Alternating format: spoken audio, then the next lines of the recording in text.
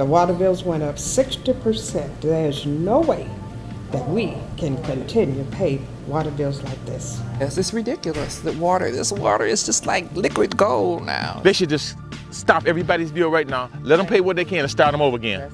They should do something. This do not make sense. Who's paying for this? This has been running ever since Thanksgiving. This don't make sense. Certainly, I think we have the compassion for the people, but the business responsibilities, I think, limit how compassionate we can actually be.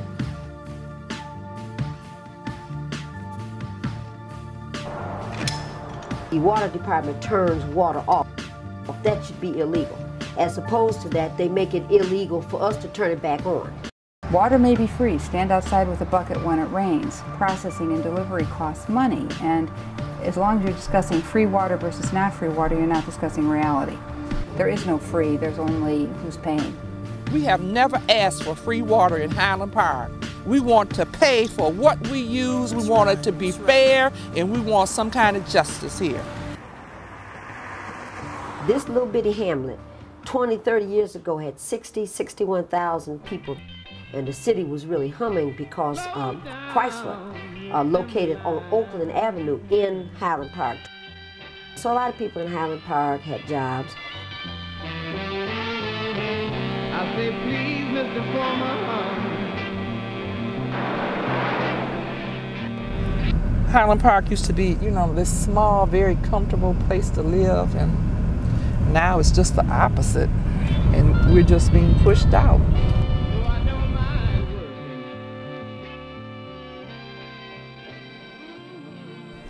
I've lived in this house for over 40 years, raised a son here. As you can see, the house is up for sale. They hike people's water bills up, they attach it to your property taxes, and you lose your home. Like I said, this is the newest form of urban renewal. When you're here in the lion's mouth, with his jaws closing down on you, you've got to make decisions that are going to make sure you survive. I have the responsibility of taking whatever steps are necessary to get the city financially healthy again. I have all of the powers that the mayor had, and I assume that the purpose of creating this sort of dictatorship is to make sure that you get it done and get it done fast. They find somebody outside of the city to run these operations, and they just rape and gut the city from anything that's still left. The first thing you would think a person would look at is what's the biggest thing there is to sell so that we can get out of this debt. It would be a water plant. Somebody is going to be hired on a contractual basis to run the water department. They're trying not to use the word privatize. They are using the word manage. They would get 90%. Highland Park will get 10%. Does that sound like someone is managing your system for you? No, it isn't. When you have outsiders that they don't even drink the water and you have them over your water department, anything could happen.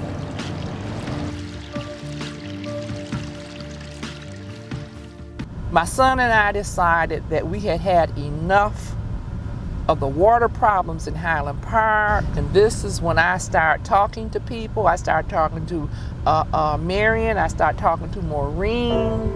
This is how the Highland Park Human Rights Coalition was formed. The 9-month bill was how much? Yeah, that was a 9-month bill. Mm-hmm. That was 13 something. You know, we're losing out on everything. The water, education, we're losing out completely. There was a special meeting called by 2 members of our council, okay? They want to turn our water system over to a private corporation. Strong enough to take the pain. What I feel has happened is that all of you have become friends and you have forgotten about the business of this city. When we had our first protest, which was on the 20th, the following day is when my son died. He didn't feel good the day of the protest, and he asked me if I would stay home with him, and I said, yes, I will. and he died the following day. But he was one of the water warriors also.